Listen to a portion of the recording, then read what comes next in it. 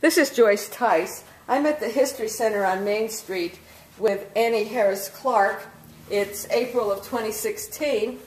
The Tioga County Fair is getting ready to celebrate its 50th anniversary, and Annie's been involved with that for many years, so she's going to tell us, first of all, how it got started. Okay, and thank you, Joyce, for inviting me. I have enjoyed the fair, of course, or I wouldn't be doing it. But in 1964, the other fairs in the county had pretty much dissolved.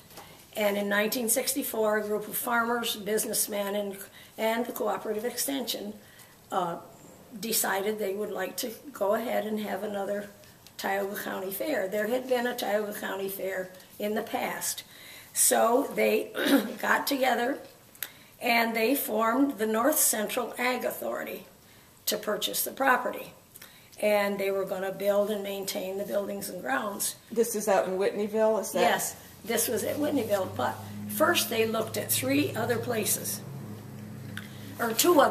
besides the fairgrounds, one over in the valley and one on a place near Wellsboro, but there wasn't the acreage and there wasn't the possibility of growth. So anyway, which Whitneyville is the center of the county, and some of the things that were a drawback there was when they started to build the buildings. When they started to build the buildings, they realized that it was a rock ledge, so they had to blast. Wow. To build almost all of the buildings. So anyway, it got started, and that's the way we did it. But they they borrowed the money. You know, and it was all started by farmers.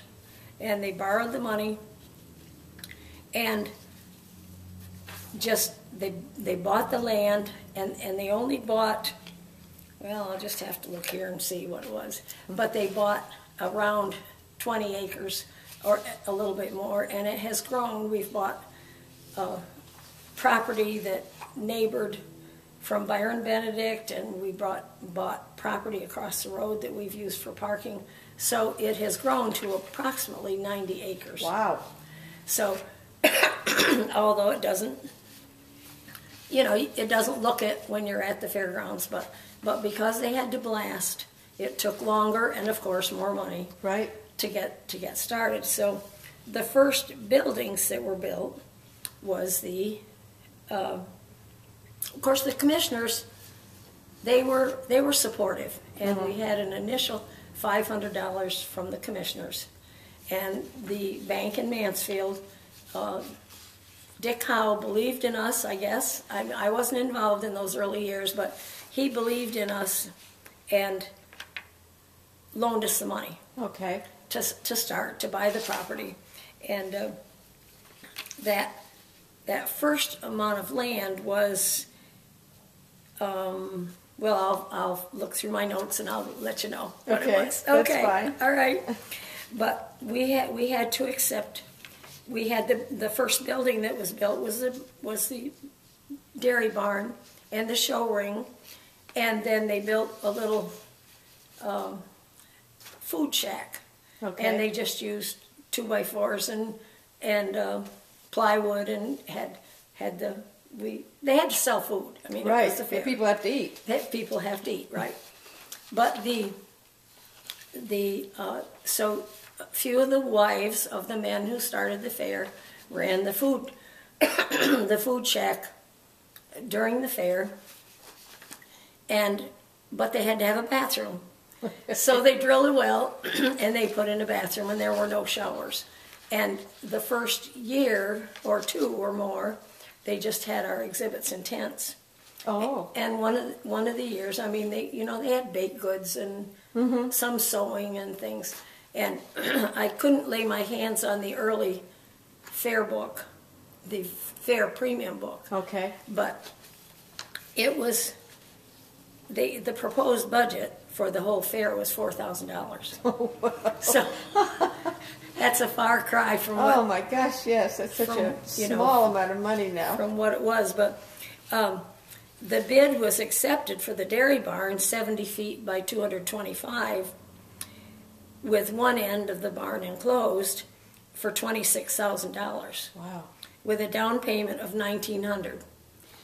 And they trusted us, and I think we earned their trust over the years. We've paid for everything that we...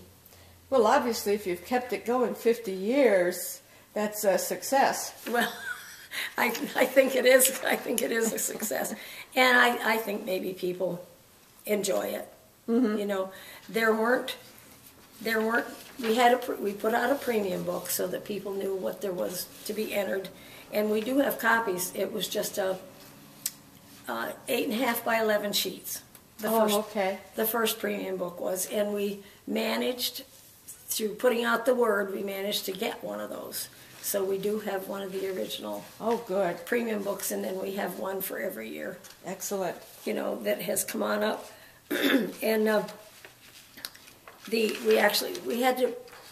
we started having events on the track later on, and then we purchased a right-of-way into the track, and so and the property across the road, and the property up behind where Byron Benedict's garage was, is parking.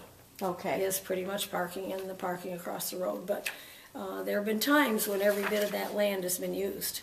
Well, how do you know what kind of attendance you might get in a typical year? I think there's, now, because I'm not on the board anymore, I'm not exactly certain. But I think in the neighborhood of 25 to 30,000 people. A lot of people. That come, you know, and now we actually have a paid gate. Have had for quite a few years now. It's hard to count people if you don't have a paid gate. Yeah, and it's hard to count anyway because of the exhibitors who don't have to pay. Right. And so it's... An estimate, the best you can do. It's an estimate. I mean, I know that they know how many free passes are given out, and because I'm not in that part of it, you know, I'm not in the office, I'm not. Well, you've been very heavily involved personally for many years. What was your role? Well, I actually was asked to be the secretary. From the first time that I was on the fair board, I was asked to be the secretary. And so since 1975, I was the secretary. Okay. And of course they were happy. I was the first woman on the board, and they were happy to, because these men were all farmers, all involved with farming. And although we lived on a farm, I didn't grow up on a farm, but because of my father's involvement in the fair and with 4-H, and we were fair-oriented, let's put it that way. Country-oriented. Country-oriented. So in 1974, we signed a lease with VOTEC, Tioga County VOTEC School. Okay. And they had their classes there. Vocational technology. Vocational technology. And that was when, and they actually built what we called it then, we called it the Youth Center building. And now we just call it the main building because it's used for wedding receptions and a lot of other, and a lot of agriculture involvement, but not near as much as it used to be. Okay. You know, because, well, everybody knows you go down the road and see all the barns that are falling down, which... And so few dairy herds. Yeah, but each organization then took on the responsibility of building their own building for an exhibit. Okay. For their exhibits, like the sheep and wool growers. And at that time, Phil and I had sheep, and there was 1% deducted from our sheep and wool checks that paid for this barn. Okay. And because we had been housed in a tent before.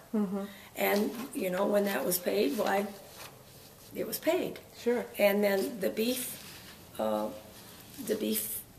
organizations built their barn, and the other barns, they have been certainly supported by their own organization. Now, what kind of organizations are there? Well, at that time, there would have been Tioga County Cooperative Extension, Okay. which was very heavily involved, and we probably couldn't have done it without their support. Okay. But all of the other ag organizations as well, the Holstein Club, the Tioga County Holstein Club, like I said, the sheep and wool growers, Right. the beef growers, and now we have grown to include the rabbits and the goats, and You have llamas?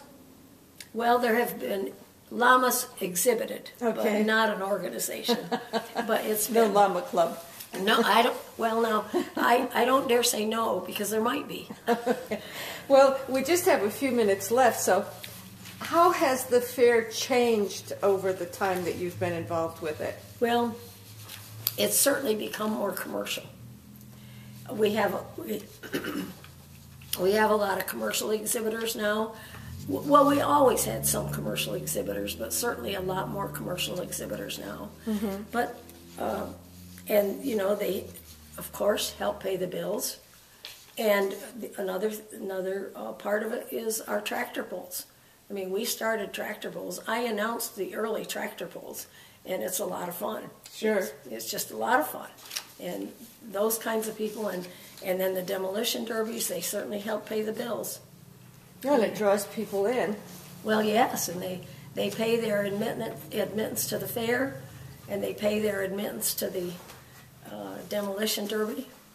And I just can't thank the people of Tioga County enough for supporting us. Now, what about 4-H? 4-H is an organization of long standing. Do they participate in the fair? Yes, they do. We have what we call the 4-H building, and they bring their exhibits. That would be food and clothing, and then they're involved in all of the animal areas, all the animal shows, and we have a good rapport with the Cooperative Extension, and they have been supportive, and and they use the building. Some of them, their 4-H clubs, use the building year round. Now, I haven't been involved in a fair, so do they have things like pie contests or canned goods or produce prizes? Yeah, we have all those things. All of the homemaking skills, sewing, quilts, everything that you just mentioned. We have a large baked good. And we have a baked good auction where we sell these things. We display a portion of the baked goods with their ribbon, and then have a baked goods auction. There's just, I mean, if you wanted to keep me here all afternoon, I could tell you some more. I bet you could. And I would love to, but I want to be able to upload it to YouTube. Now, what special events are you planning for your 50th? Well, they are going to have, it's going to be this spring. They're going to have a reception on, I don't have the 20th? calendar. I think it's the 20th. The 20th, okay. The 20th of April is going to be the reception on a Sunday afternoon. Oh, maybe I'm wrong on the date then. Well, we're going to have to. Yeah, we'll have to look it up. Yeah, we'll have to look it up. It is something I just didn't even think. Well, I'll put it up there with this. Okay. Well, thank you very much for coming in and telling us about the fair. You're certainly one of the greatest authorities on it, having been involved in it so long. But I have too much stuff. Well, maybe we'll do a longer interview where we can include more of it. Okay. Thank you. You're welcome.